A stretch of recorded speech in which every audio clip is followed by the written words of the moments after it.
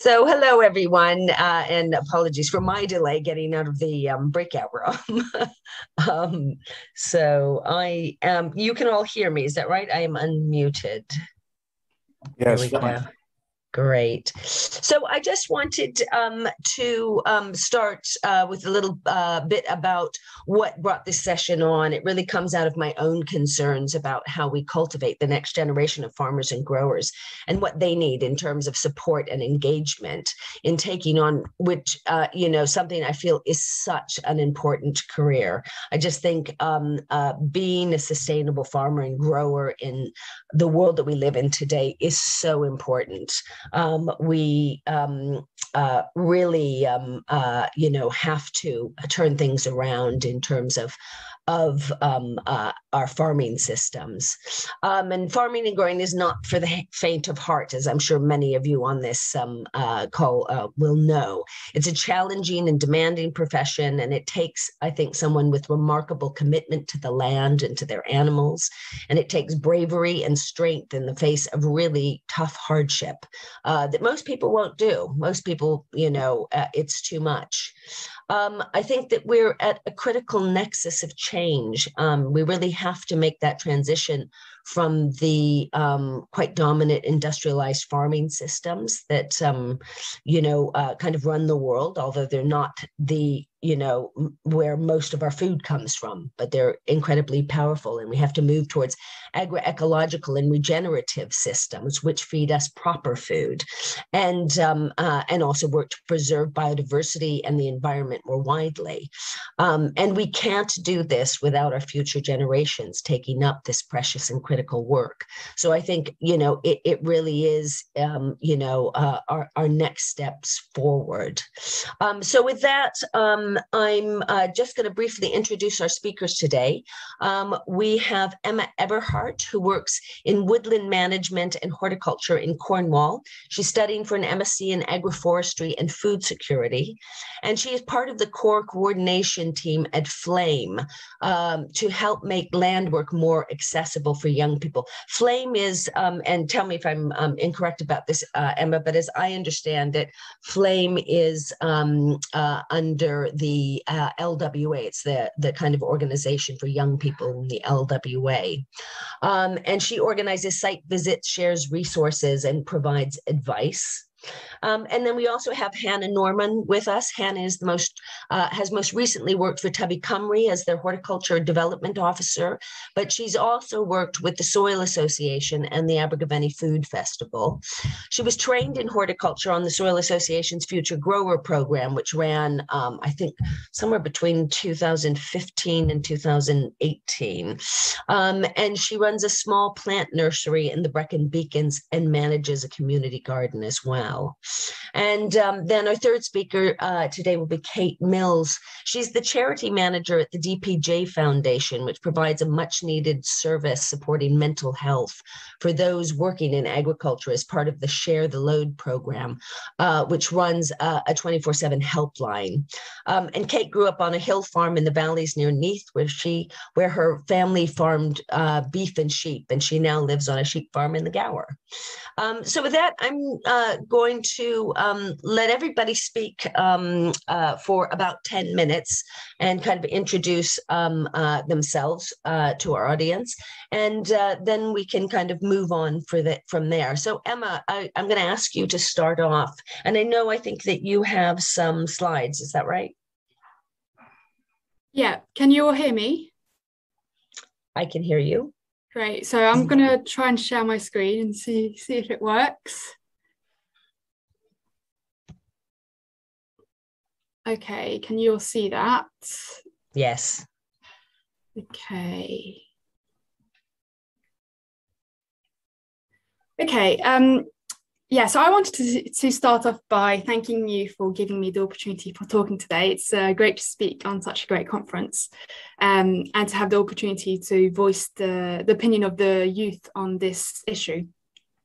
So I have actually named my presentation Building the Next Generation of Land Workers rather than farmers and growers, because I believe we need to revitalise all aspects of rural skills, including foresters, for example, especially if we want to increase woodland cover in the UK and have more localized woodland production and do things like agroforestry too. So as Alicia said, I'm from Flame, and I'll go on to talk about Flame a bit more later on. So I just wanted to start off by talking about my experience and how I got into land work. So I'm currently working in woodland management, specifically coppicing and horticulture on an organic market garden. But I grew up in a city with very little access to nature. I lived in a flat with no garden, and I had a school playground with no trees, no grass, no anything. So my interaction with nature did take a while, and I wasn't really aware about land work being a job that was available out there.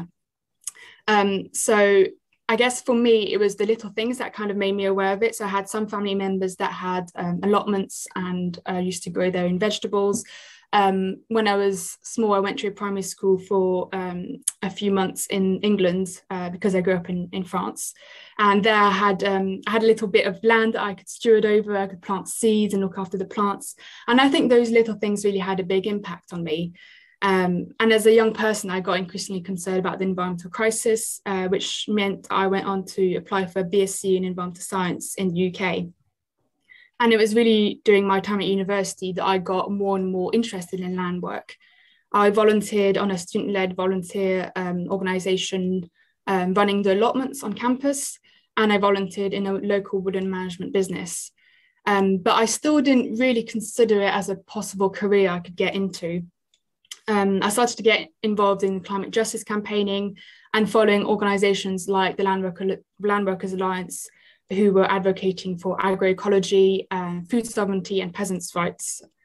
I then went on to work in environmental education in Wales, and I'd planned to go travelling with the money I'd saved, but COVID meant that I had to reevaluate my plans, and I ended up applying for this MSc that I'm currently doing in agroforestry and food security. And my plan was to work part-time to get the practical skills to work in the sector. And that proved to be very difficult. I spent about 6 months applying for jobs, and I was unsuccessful in all of them. For one traineeship, I was told that I needed to volunteer for a couple of seasons in order to get the experience needed for the role. So I did start to consider having to get another job in order to save up money to work over the summer to get the skills needed.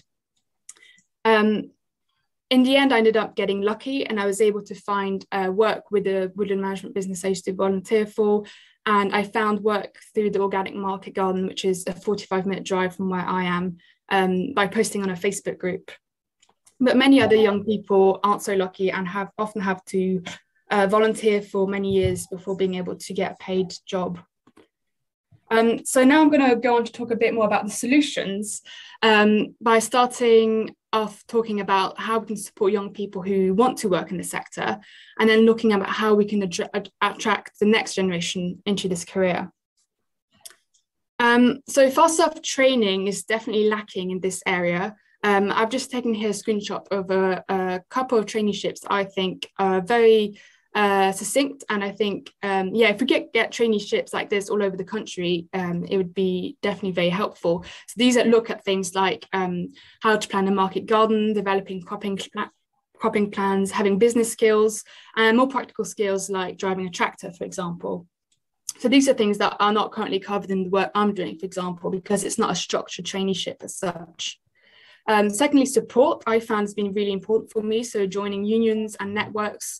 So for me, Flame and ECVC Youth, which is the European coordination for the Via Campesina, has been really helpful, just having that emotional support and being able to talk to other people who are interested in this area of work, because it can definitely be a very isolating experience. Startup costs and land access are a huge barrier to new entrants, as I'm sure you all know. And a couple of organisations I know that are trying to do things to address this problem is the Ecological Land Cooperative, which are buying up pieces of land across the UK to make and getting planning permission to make it more affordable for new entrants to start up their own business. And then the Kindling Trust are doing sort of approaching land tenureship in a different way by having a community-owned approach. So communities can buy shares and the land is owned by the community rather than an individual, which means it's a bit of a longer term project. And of course, grants and funding would be really helpful. And then finally, paid jobs, need more paid jobs. The Kickstart scheme has been really great, but it's definitely not enough. And it's not necessarily addressing those that are marginalised. I think also if the government was to invest in agroecology, it would bring about a lot more local green jobs. Just by its very nature, it's a lot more labour intensive. So Flame is a union of 16 to 25-year-olds. We're about 60 members so far. We were founded in about February or March of this year, so quite new still. We're volunteer-led and we have support from the LWA. Our three principles are food for all, youth involvement, and promoting agroecology. And we try to do this by providing education and collaborating with other organisations and partners across the UK, campaigning about this issue too. So my role within it is to try to provide resources and training and advice for young people considering careers.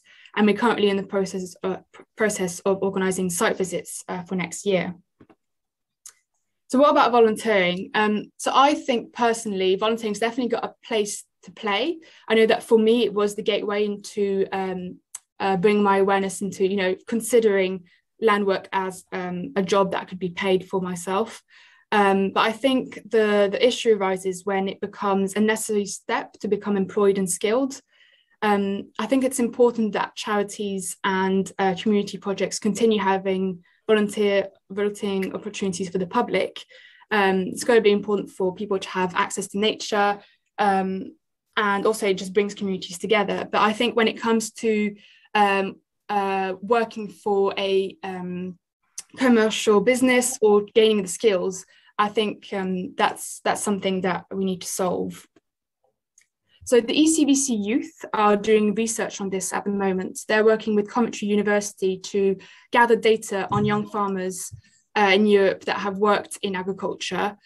And they're looking for participants at the moment. They want to interview people who are under 40 and that have either currently or previously worked on a farm in Europe. And they'd ask questions about sort of why you decided to work in farm work, how you made a living while training to become a farmer, and the working conditions. And I think this is, incredibly important research. There's not enough data out there about this problem, and we need the data if we are to better inform policies. Then finally, looking at how we can make land work an attractive career for young people.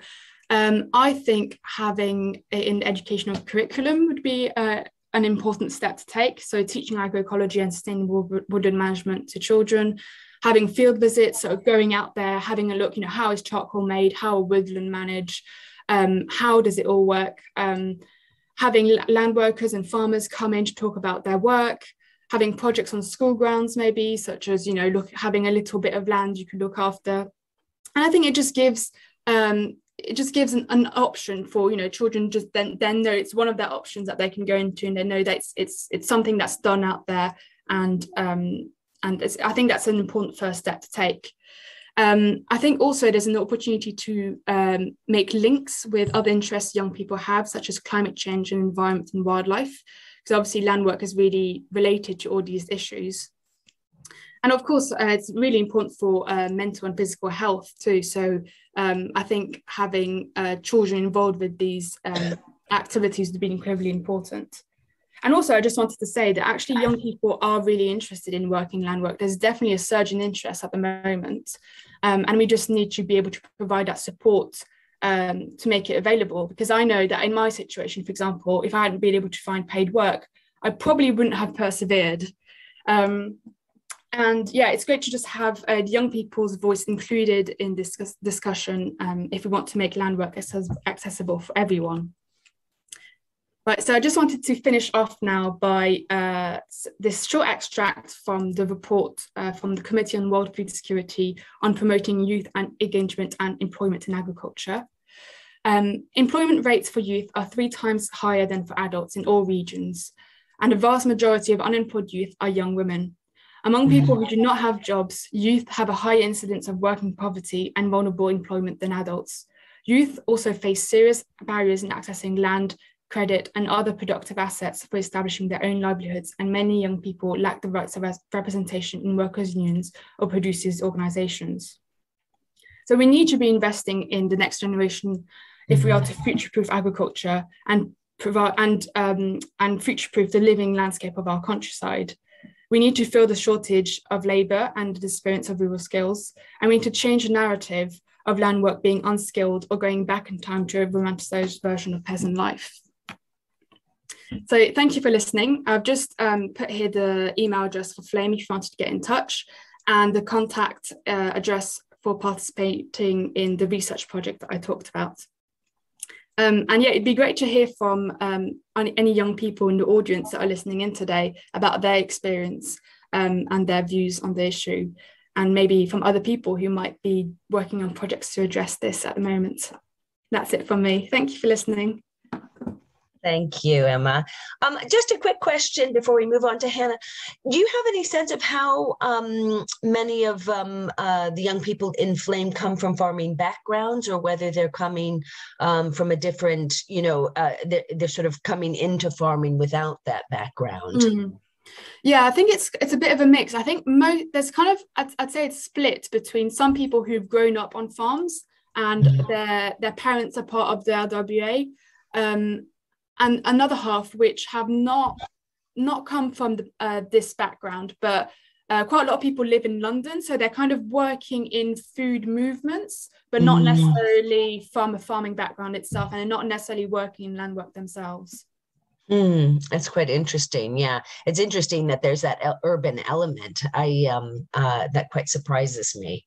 I would have thought that there were a number that weren't necessarily coming out of farming families, but yeah, that's interesting. Hannah? Hi, everyone. Can you hear me all right? Can you hear me? Brilliant. Yes. Great. Okay. Well, first of all, thank you to Alicia and Jane for asking me to speak this afternoon. I've got a few slides to share. Let me give that a go now. Bear with me 1 second. There isn't too many, you'll be pleased to know. Okay, right.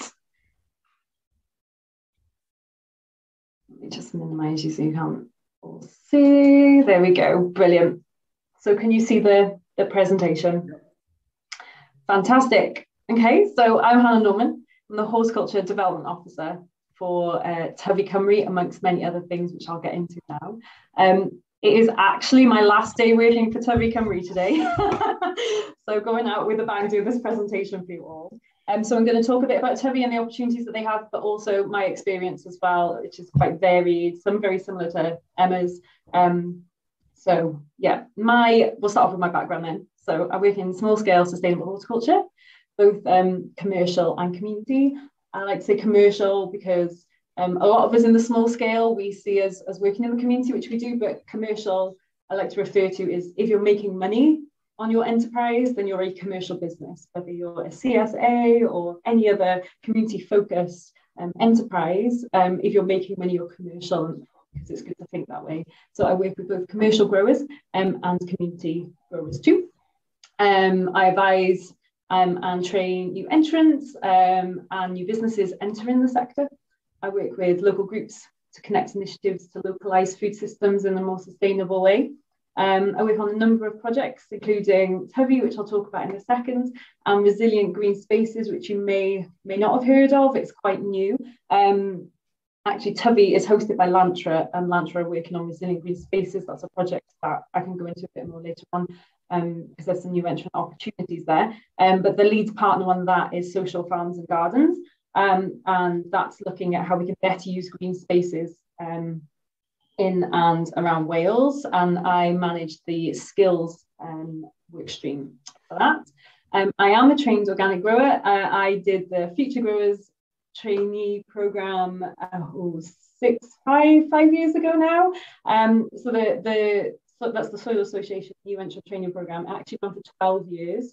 And it was a fantastic training programme, which has trained over 120 new entrants in the sector, many of which are still working in the sector. We did a big survey of all the future growers a few years ago, because after I did my traineeship and I did some working on farms, I actually went on to manage that programme for the last year before it finished.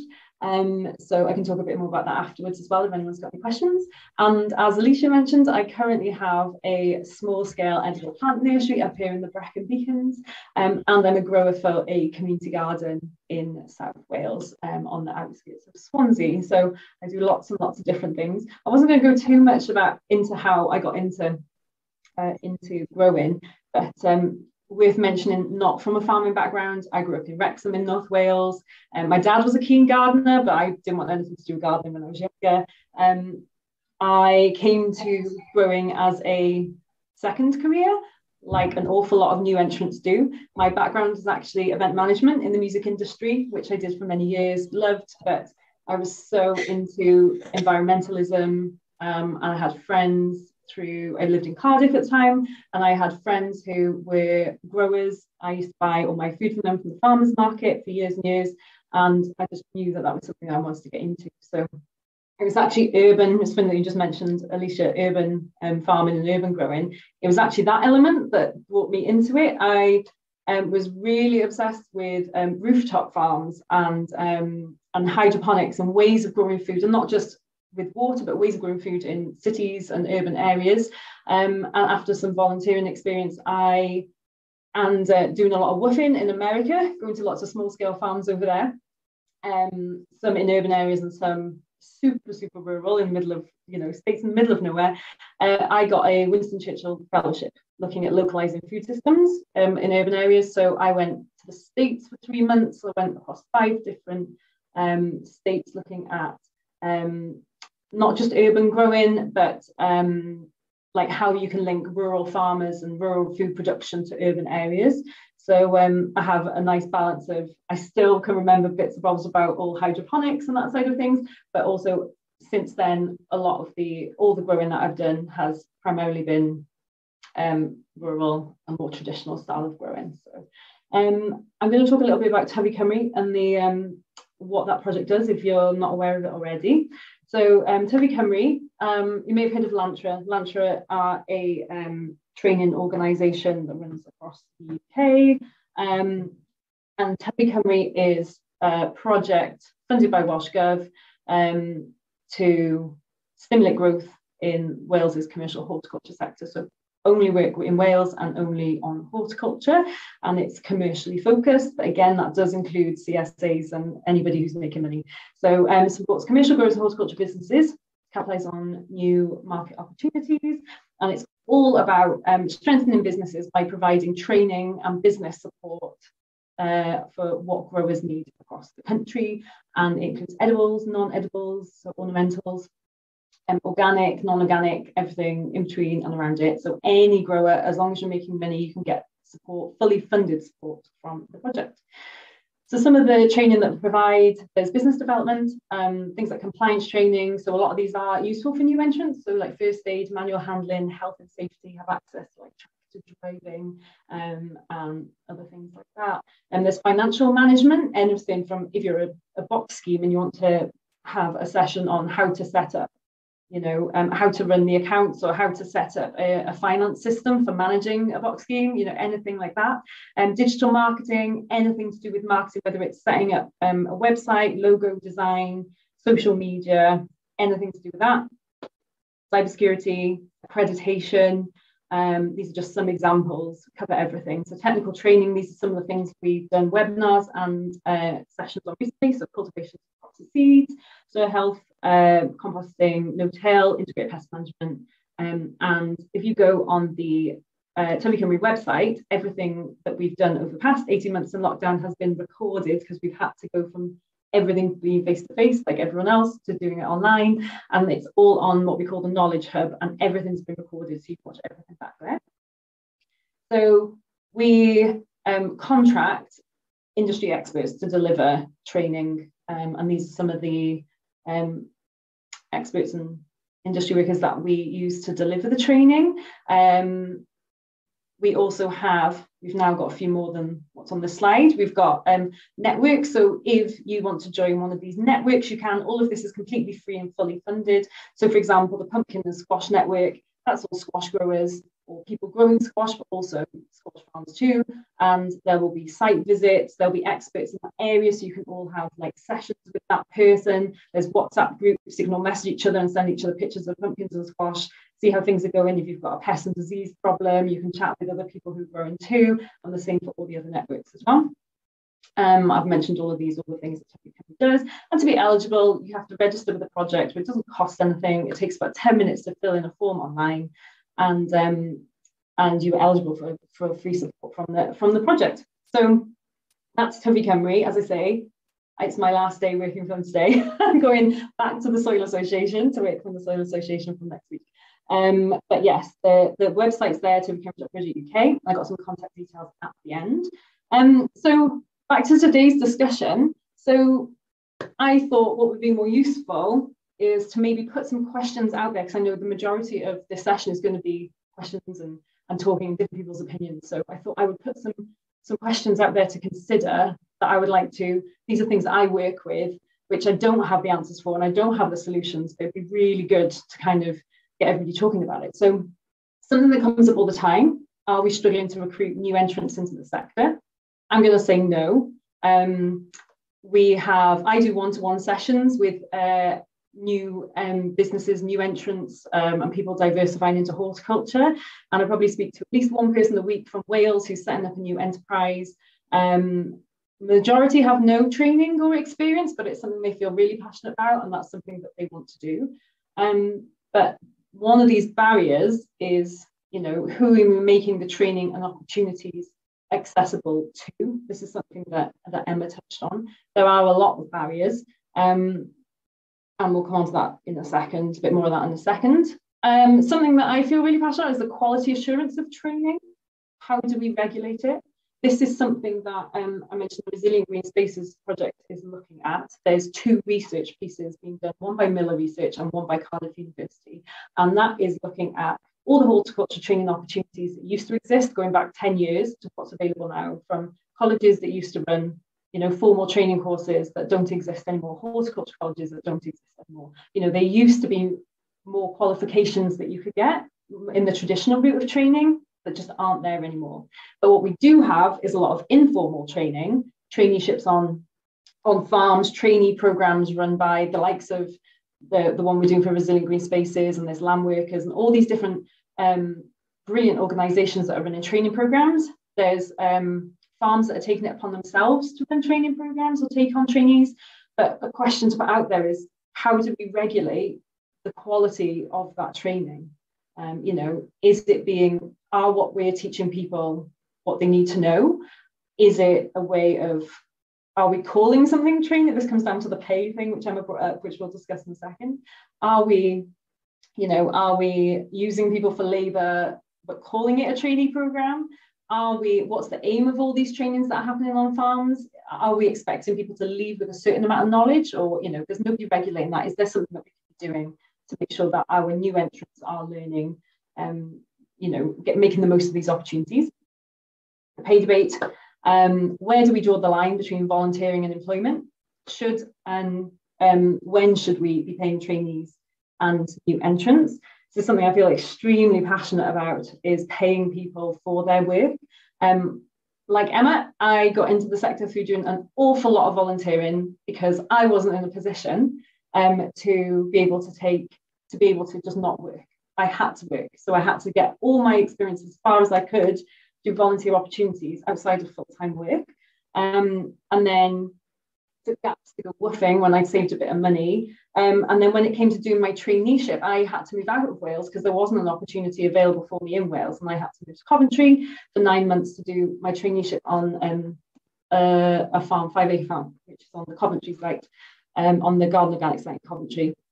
A fantastic opportunity, but I was very lucky that I was able to do that. And not everybody has the opportunity to up sticks and move somewhere. I also had to find somewhere that was paid because I was in my mid to late 20s with commitments. I couldn't take unpaid work. So that cut out an awful lot of the traineeships that were available at the time. So yeah, that's something that a lot of people feel very passionate about on one side of the fence or the other, whether we should pay people or not, or when we should pay people or not. So that would be good to discuss a bit later on in a bit more detail. Again, this is something which I advocate for. Is small-scale horticulture a viable long-term career option? So we talk about needing to get more people into the sector, and we need more people growing and more people running sustainable businesses. But is it sustainable in terms of a long-term career? A lot of this comes back to pay. So, when you're raising children, when you're, even renting, never mind trying to own a house or purchase a car, these are big expenses. A lot of the work that's out there, we know is very poorly paid. And we kind of go into that sector knowing it's not very well paid. But is there a point that, like, when we did the survey with the future growers a couple of years ago, the people who weren't working in horticulture anymore, the reasons weren't the long hours. It wasn't like the hard work, the physical labor, but it was like they couldn't physically afford to do the work anymore because they did want a family or they did want other things. And it's like, we choose this route because we care so much about the environment and about people's health and the food that we're producing. But does that mean we have to sacrifice, the quality of life that we have? And if we are trying to encourage more people to come into the sector, can we sell to them that this is a long-term career choice, that they won't have to drop out at some point because, it's hard to make a living from or what have you. And then the final thing is, what opportunities are there for better access to land? Access to land is a big barrier to new entrants. And there's a lot of this comes up all the time about how do we make it easier. So I'd like to throw that into the discussion as well. And one other thing is, we presume that new entrants want to start a business. And it's not discussed very often that some people just want to be a grower. So, some people don't want to manage finances. They don't want to run a business. They don't want to do the marketing. They don't want to do all the things that come with running an actual business. Some new entrants and some people working in the sector already just want to be a grower. And how do we create more jobs just for growers in the sector, rather than treating all new entrants like everybody's going to be looking for land and everybody's going to want to start a business? Yes, there are many people that want to do that, but do we have enough farms and enterprises in the sector that are growing enough to be able to just employ somebody as a grower? So they're the questions I'm going to put out there. I've probably gone over my 10-minute slot. I think that's it. These have kind of already been covered by Emma. These are some of the new entrant training opportunities that are out there. The only one I'll quickly mention is this Resilient Green Spaces opportunity, because that's going to be advertised in the next couple of weeks. So it's a 2-year, the skills part of the programme. It's a 2-year pilot training programme in Wales for new entrants. We ran the first year as a pilot of a pilot this year. So it's Lantra in collaboration with Landworkers Alliance and Cardiff University. We're about to go into the second year now, and there's some opportunities for, if you are a horticulture enterprise or farm and you are going to employ a new entrant, a trainee this year, we're looking for 5 to 10 farms who are taking on trainees, and this program supplements their learning. So they obviously have the day-to-day learning with you on the farm, and then this program is weekend visits and study visits, it's webinars to supplement the learning in more depth than what you're able to deliver on a day-to-day, particularly in the summer when you're really busy. So if you go on the Social Farms and Gardens website, there's a bit on Landworkers and Lantra website as well. There's more information. We're also looking for new entrants, and we're also looking for trainers who want to be part of delivering training as well. So that's just a little bit about that. And if you want more information on that, you can contact Tyfu Cymru at lantra.co.uk. And that's my contact email address there, hello@backyardorganics.co.uk. So Sorry, I went on a little bit there, Alicia. That's all right. Thank you, Hannah. I was going to say, there's definitely a question there. I was thinking, when you were talking about people's ability to, have a kind of personal life and a work life that they can balance between the two. I do also think that very much has something to do with the economics of small scale farming. And we, are at the moment, I think, rather trapped in a system in which it is still more cost effective for farmers to, we need to flip that system so that, the people who are working agroecologically and sustainably, that actually has more value put to it, economically, financially, than farmers and growers or people who are involved in something that's problematic in terms of our industrial farming systems, and I think that makes a big difference. And I think it is, particularly when you get down on the small scale, a very tricky issue. How you balance that. Yeah, definitely. So we can come back around to these. Kate, do you want to have your say? Thanks. Hopefully you can see my screen now. Mm-hmm. Yeah. Yep. Okay, brilliant. Thank you very much. I'd like to start by thanking you for the invitation to join you today. I'm coming at this from a slightly different perspective in that I'm going to be talking about supporting mental health. Although I know that we've had a number of things mentioned already today that put mental health in the centre of what we do.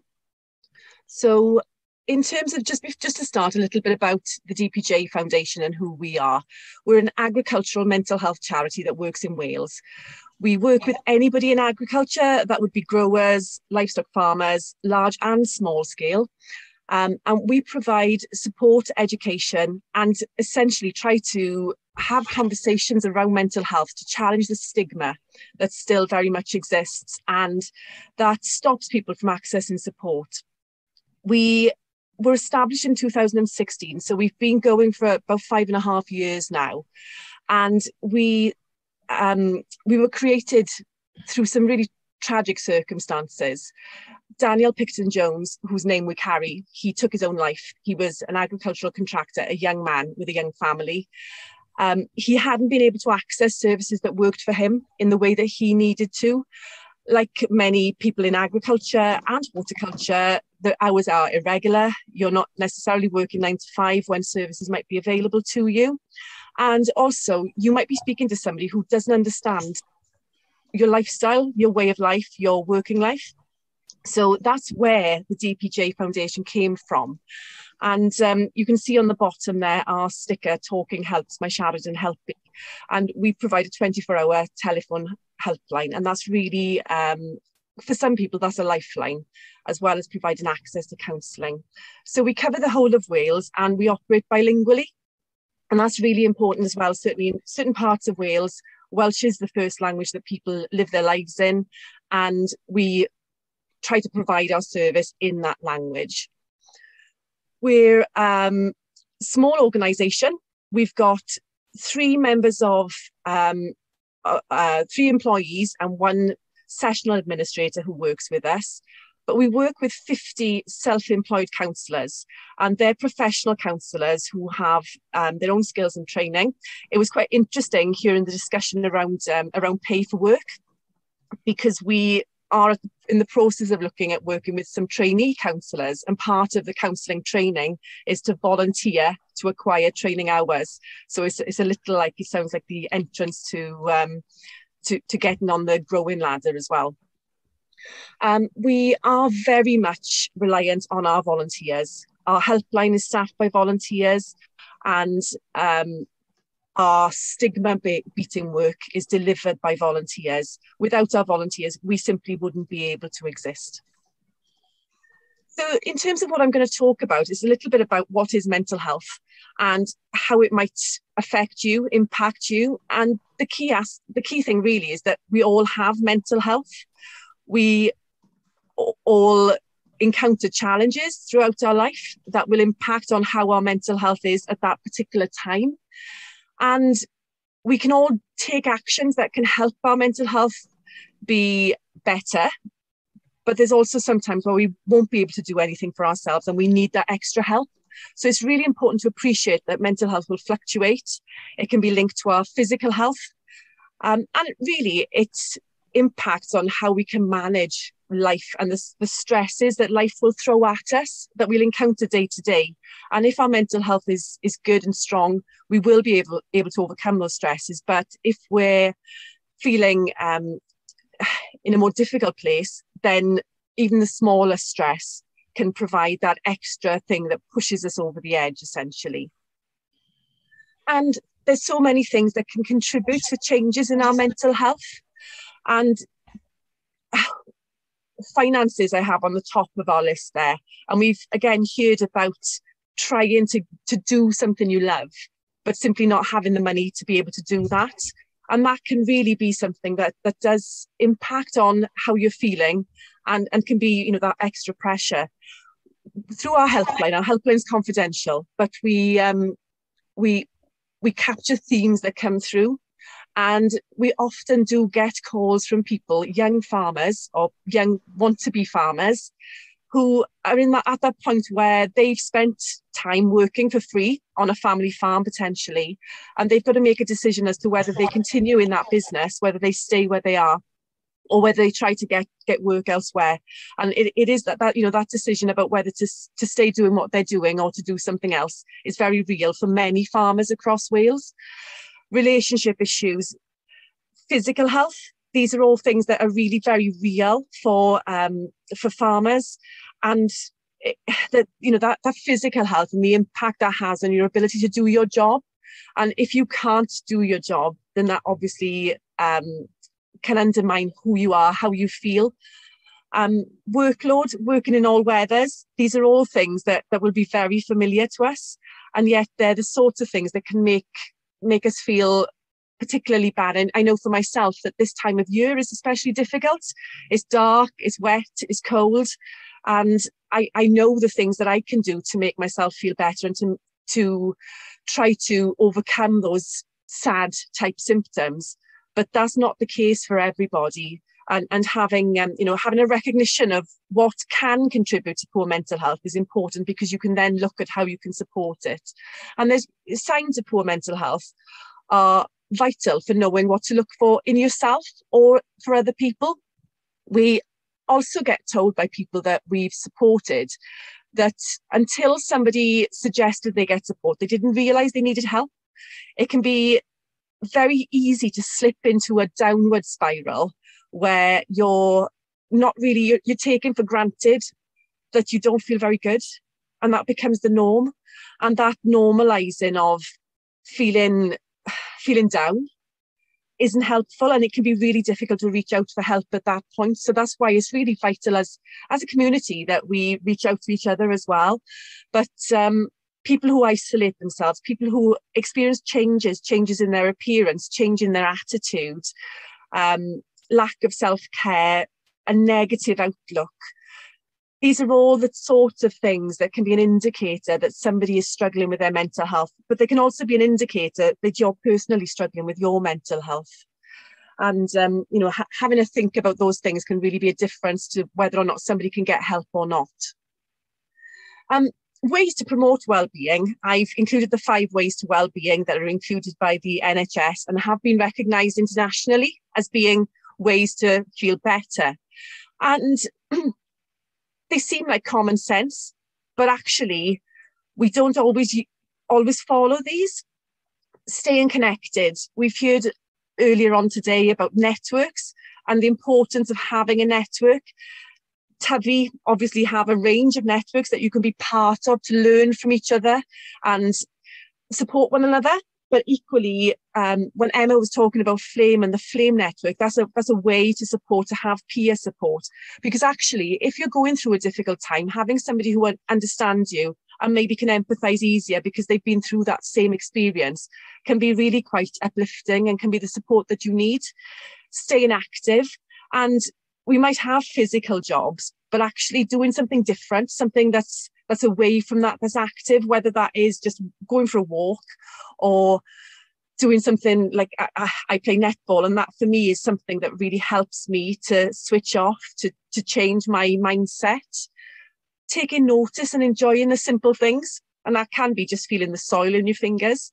I know that certainly last year I found that my garden was my lifeline, being able to just nurture things and feel them grow, but actually getting my nails dirty was the real key thing that helped me to feel connected and to take that time out. But that will be very different for different people. Listening to birdsong, working outside, we actually get those benefits because we are in we're in the environment, we can hear what's going on, but actually sometimes we can be so busy trying to do the work that we don't stop and listen.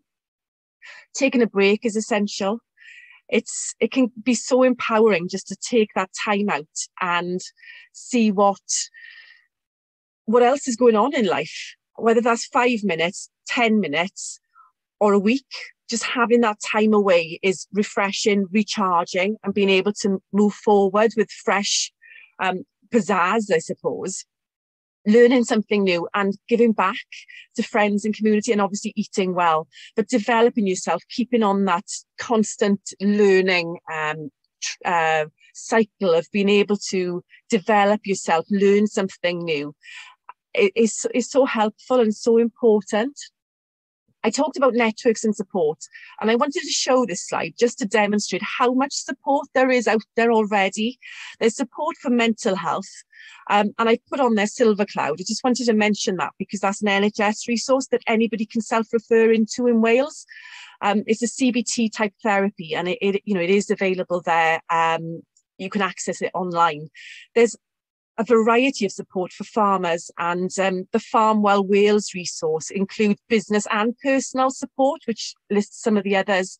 I've included Flame there as a network and a group, but also C, which is available for young people up to 28. So being part of something and knowing you're not on your own is so important. Very quickly, as I'm really conscious of time, just in terms of what we do, this is our helpline, Share the Load, and it's available to anybody in agriculture, which would include growers within Wales. And you don't have to be a technical farmer, but you must be within that farming workforce. So it's a 24-hour helpline. It's completely confidential. We only ask for your first name when you're making contact. You can text into the line if you prefer, and you can speak to somebody on the end of the phone, but you can also get access to fully funded counselling within a week. And what we're finding is that is the important bit for many people, having that professional service to actually help them understand how they're feeling and move forward. We also deliver mental health awareness training, which can help you to understand more about mental health, but also learn some tips and techniques for helping yourself and helping somebody else, as well as being able to do some first aid, I suppose, around mental health. We are on Facebook, Twitter, Instagram, LinkedIn, Snapchat, and daily we put out posts to raise awareness of that you're not on your own. We hopefully are flooding people's timelines with messages of support that encourage them to have that positive outlook and to know that they aren't on their own, that there's somebody there no matter what. And then that's me. There's my contact details if anybody would like to get in touch. And once again, thank you very much for the invitation and for listening. Thank you so much, Kate. That was great. I do think that aspect of community and building communities is so important, I think, particularly for young people. I mean, that's one of the things I think, Emma, as you were talking about Flame, just making those connections and, having peers within your group that share those interests. And that's so important because farming, I think we all know, farming and growing can both be quite isolating sometimes. Sometimes you're out on your own. It's very can be very tough. Also, if you're dealing with a whole array of issues, can be very stressful. So I was going to open this up to the chat. One of the things I sort of noticed at the very beginning of the chat was the discussion about the disappearance of kind of further education and HE organizations in terms of training, and the way that training has become less formalized. And one of the things I know that has always struck me is that particularly, I think, with HE, training that has to do with sustainability, with sustainable farming methods and organic farming methods, often is an add-on to kind of, more traditional programs. And I just wanted to get some feedback from people on whether there was any sense that could be flipped in a way, because we really do need to move into more sustainable farming methods. And what seems to have happened out of that is, again, this kind of deformalization, where people are looking to get training in sustainable, regenerative, agroecological practices, but it's not happening within those institutions. And if anyone wants to jump in on that. I can jump in there just to start off, I guess. There's definitely been a decline in the more formal training that's available in horticulture and food production. And as you say, even with the RHS courses, like, the on the level 2, which I've done recently, just to, brush up on certain skills and knowledge, is that sustainable production is a very small module on quite a lengthy program. But maybe this, there's an opportunity here where a lot of these courses are all fully subscribed all the time. Like, for example, Black Mountain College, I think someone mentioned in the comments, we were looking at this recently in Tubby, is that, there's an agroecological training program there, which I'm not sure is accredited yet, but I think that's the direction it's going in. And it was fully subscribed straight away. So there's a lot of people who are interested in doing these things. So I think there's a huge opportunity for more formal training to go down the sustainable route, and it will be about sustainable production and agroecological production. That there is now the demand for it. We just need people to create those courses for people. And there's the debate between, do you need formal training? But I think what we need formal training for is for younger people. Now, what we found with the Soil Association Future Growers Programme scheme was that I would say 95% of the people who did that programme were in their mid-20s onwards, coming at it as a second career. But if we want people to go into it from a younger age, I think we have to have options that, if people were going into the trades or they were doing those kind of qualifications, that there is an option for them to have some sort of formal qualification, because I think it's drilled into us from a young age that we need a formal qualification when choosing a career. So if we have those available, then hopefully we can target younger people to go into this as a career. So there's the start. Yeah, it does seem to me that the more sort of like sustainable farming training is more organized by sort of individual farms and networks. There's not, so far as I know, no accredited training in sustainable farming, or the sort of the ones that are associated with universities are more conventional farming. So that's, I think that, it goes back to the point that Hannah was making. I think having accredited training will draw in more young people. And I think there does need to be a certain amount of quality assurance to make sure everybody's, learning the same thing, and it's sort of, we're learning what we need to be learning. But I think that's interesting that that it seems to be like the kind of more sustainable things are more like local scale, and seem to be a bit more dispersed. There seems to be a lot going on, but it's not connected and not coordinated. Yeah, I do wonder about how that shifts in terms of what accreditation there is out there in terms of the practices and that becoming more mainstream. I was very aware also years ago when we started, my husband and I started farming, and he came into it from a different career and thought, oh, well, I'll go to university as an older student, and realized quite quickly after talking to different universities that he would come out an agronomist, but not a farmer. And I do think that's problematic. You know, we need support with people who want to be farmers and growers. Yeah, definitely. And even on more, some of the well-known agricultural universities, there aren't really many options to learn about sustainable production, sustainable farming across the sector. Even on large scale, there aren't really many opportunities. But, again, I think it's like an add-on module for people. But, we encourage, there's this big push for more school. I know people mentioned in the comments about school farms and school gardens and, kids learning to grow at home.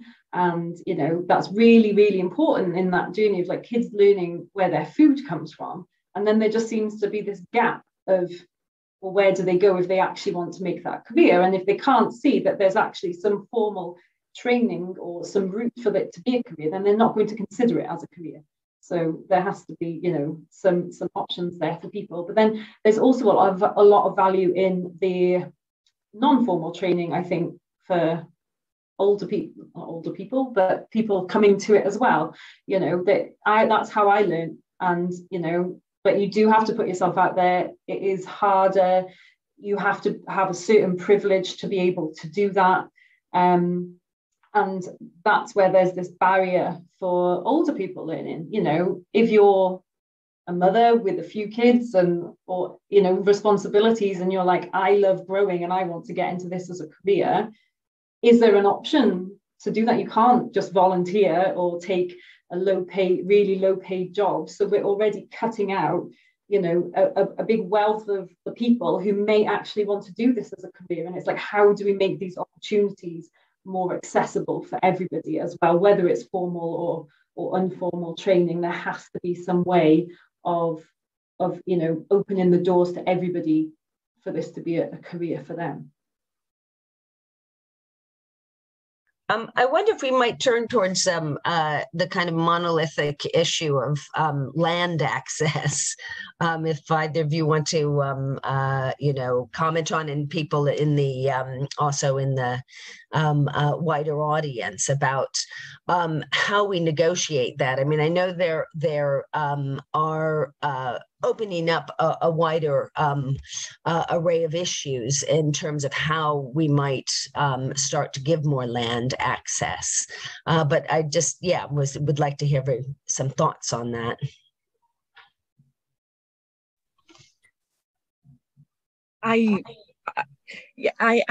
So in terms of land access, that's something which, again, we see through our helpline, we see through speaking to people in training, that there's so many people who want to farm, but they simply haven't got that opportunity to be able to get on the farming ladder, on the growing ladder, because they haven't got that capital to purchase land. And that, that's just the way land prices are in Wales at the moment. That's completely spiraling out of most people's budgets, unless you're already farming in a large scale, or you're potentially somebody like Heathrow Airport who've got the funds to buy up a land bit of carbon credit. Essentially, it needs to be a really joined up conversation all the way through the land access chain. We seem to be disjointed. We've got regulations that have been introduced, which are then causing some people to buy more land so that they can work their books around that. We're getting large organisations buying land to be able to plant trees remotely for themselves so that they're offsetting their carbon. And then we've got people who really want to be able to add value to their local community, to their local economy, to themselves as well. and to their own identity, but simply can't do it because they can't get on the land. Then we have schemes in place. I know there's a scheme with Farming Connect, which involves matching people, the venture scheme, between people who have land and want to retire. Because again, we have people in that category who actually want to see their land continue in a productive way. They don't want to see it turned over to concrete or anything like that. But they haven't got a way forward from the way that they see it. And then we've got young entrants who want to get onto the land, but the gap isn't being bridged yet. As far as I'm aware, that scheme hasn't taken off. So there's something there, there's a barrier towards that working. And, we've got examples of allotments are oversubscribed. There's massive waiting lists for allotments for people to grow in urban areas. But we need ways that we can enable people, whether that's through the tax system, so people aren't being penalised if they're selling their land for a community venture, or to enable somebody young to be able to get onto it or to rent it. And also the subsidy system needs to work in favour of enabling people to be able to farm and grow when they want to, and produce high quality food in a sustainable way. I also wonder whether there's a discussion around planning and how planning is used in relation to land access. I mean, I do think it's just gone out of my the very forward-looking planning policy that came out of Wales not too long ago. Anybody remember the name? It's gone a future, not future generation. What was that? One planet, yes, is I think really forward looking. And of course, that's more expansive than just in terms of farming or growing. But there just seems to be a disconnect often in planning in terms of what's happening with parts of, government, I think, that are engaged with farming and with food production, and what's happening in planning. And they're often running in two different directions, it feels like sometimes. And that's actually impacting land access.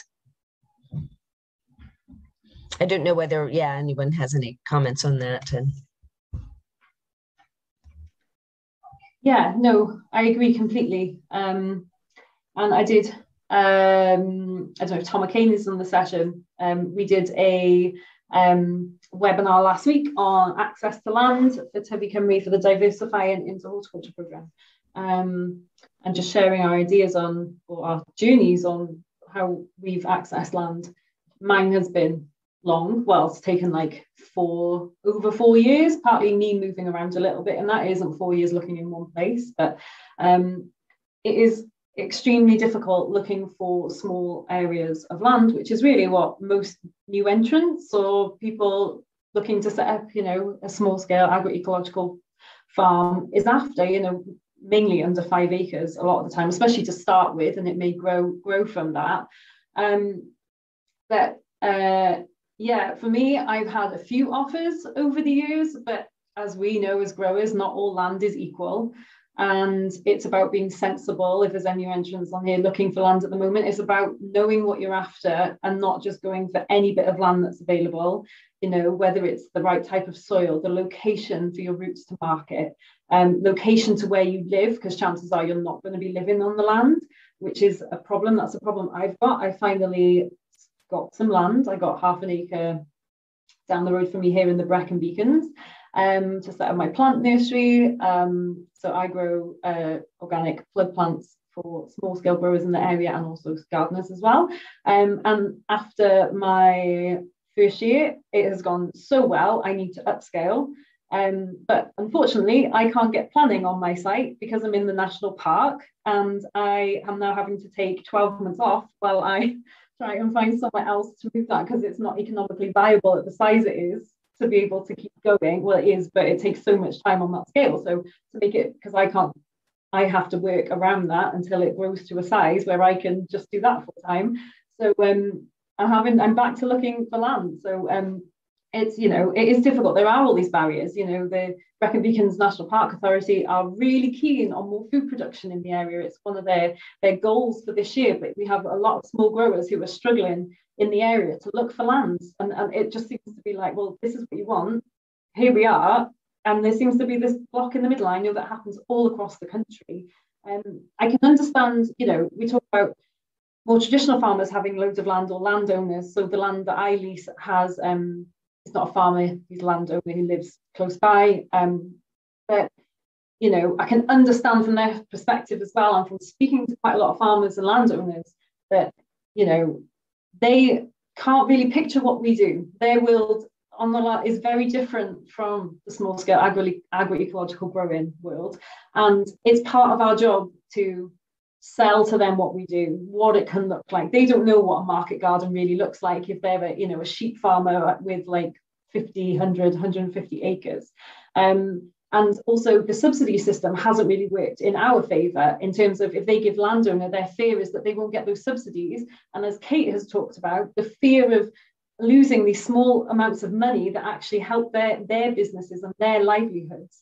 Like, why would they want to give anything away which puts them in a worse position? Because their priority is not, these people are growing organic food for the local community. Their priority is, I need to feed my own family and keep my own business going. So hopefully with these shifts in, public lands for public good, whatever that's going to look like, that there may be an option that some more traditional farmers and landowners may want to now let more sustainable growers and sustainable operations onto their land, and they will benefit from it, as well as having better access to land. Whether that will happen, I don't know, but fingers crossed. Yeah, I think the future of land access is going to have to be sort of community owned and having a shared owners, because I think not only would it bring down the costs, but also bring down the workload. And also, if we want to move towards more agroecological farming methods, then we need to be looking at mixed farming methods and having those integrated systems working with each other, having, livestock resources being used in horticulture, and having, tree nurseries and plant nurseries alongside horticulture, and having, I think, if we are going to be looking at having more sustainable farming methods, that is the key. And that means having multiple landowners working together. And if we can do that on the same land, then that would make it, more accessible, I would have thought. I think I totally agree with you. That aspect of cooperative working, which there was a session yesterday on cooperative working on farms in a kind of broader sense, but in terms of and also in particular for our interest, expanding horticulture in Wales, it really does entail a network of smaller farms working together, I think, to make the kind of significant impact that I think there is the ambition to make in Wales. If we really want to be a country which is grounded in producing its own horticulture, its own vegetables, it needs to be able to encompass, I think, a wide array of different kinds of growers, probably mostly small.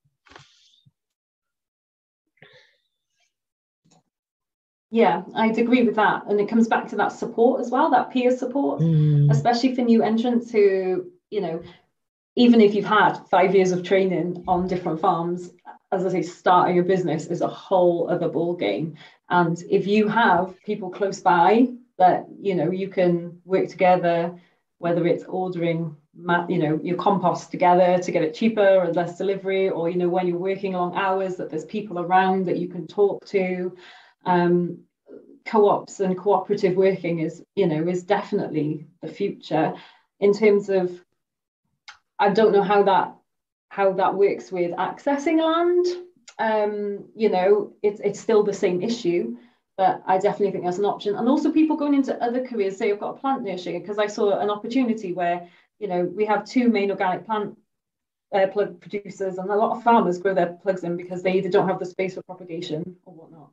So and I'm tiny, like really tiny, but there's more opportunities as well as just veg growers and market gardens, and what we need more compost, we need more seeds, we need all these other areas. It's not just veg production, there are all these other careers within the sector that we could be training people in or encouraging people to go into, but then link all these growers together and link all these farms. And that's cooperative working in the sense that, we can shorten those supply chains and make businesses more secure, because we're not importing plants from abroad or waiting for deliveries from Cambridgeshire even, that we've got, I know the local green waste compost people here in Abergavenny ran out this year, and which was a massive problem for growers of all sizes. And, so I think encouraging more cooperative working, but also thinking outside the box for people who are coming into the sector. Is there an area which they love? Like, I love propagating, but, it's an area that they love, that they could set a business up in, that supports all the other businesses as well. Mm.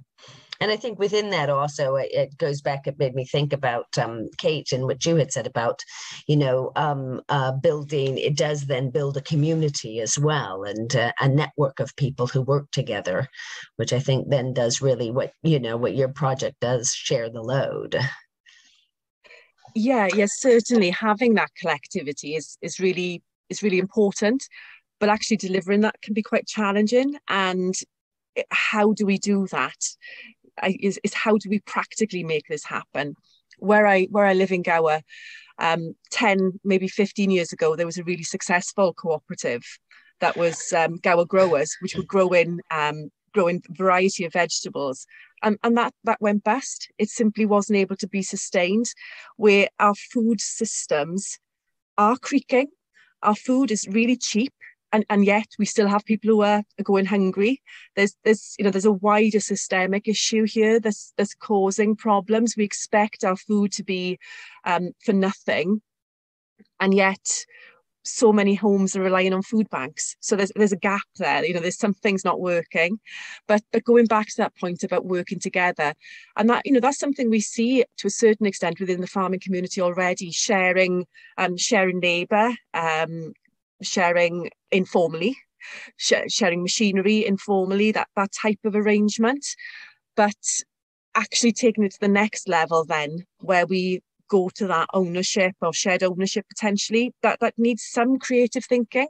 And it's not something that would happen overnight. It's not something that necessarily would be desirable to, but it does need some brave thinking. And there are people already out there with land who are open to those sorts of conversations, but it's how we find them, how we protect them, how we protect the people who come on board in that kind of arrangement and invest their labour and their money, and how do we make it viable? Because currently farm incomes are, if you take subsidy away for some, is negligible, if at all. For I think the average was about £12,000 a year, which is barely above the living wage. It's, really, how do we make it an attractive career? Because we need farmers, we need growers, we need to eat. And yet it's probably one of the most important things we do. And yet in schools, it's not necessarily being prioritised. And, from right down the very start, and I know as farmers, we've got a role to play in that. We've got a role to tell that story, to talk about passionately why it's such a great job, why it's such an important thing to be doing. But there is so much more that we could all be doing, and that includes at a government level.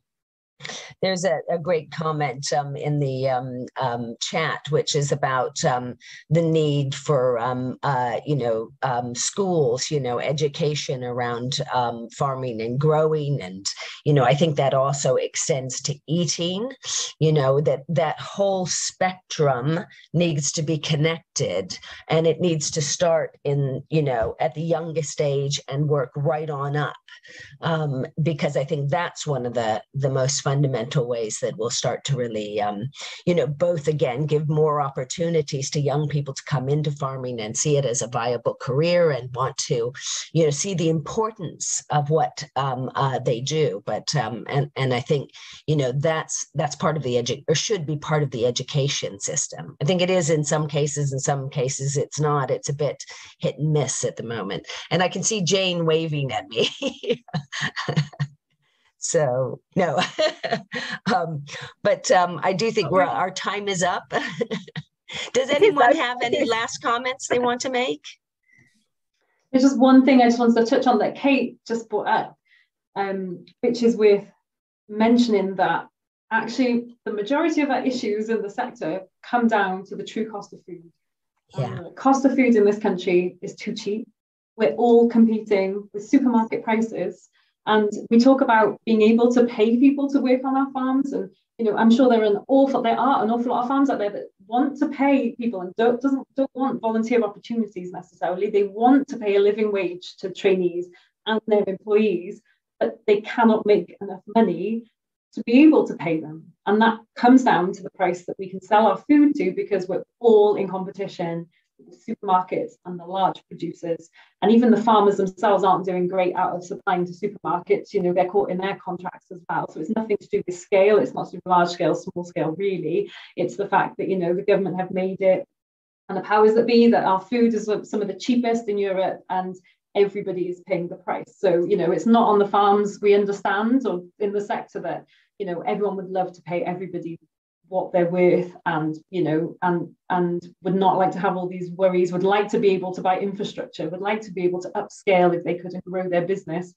But all of it comes down to, unfortunately, our food in this country is too cheap. So I'm not sure what we do about that.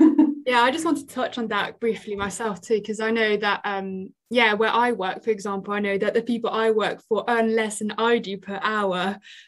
So yeah, it is a major issue, and it's not a decision that, you know, farmers and growers make themselves. They can't actually sell the food for what it's worth, and it's incredibly difficult to make a living from this sector.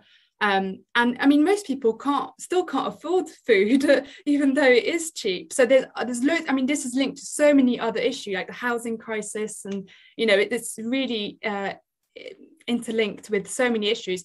And I mean, I think one of the things that needs to happen is we need to be investing into agroecology, and the government needs to be subsidizing local organic food, because if that's what we're promoting, but people can't afford it, that, you know, that they can't.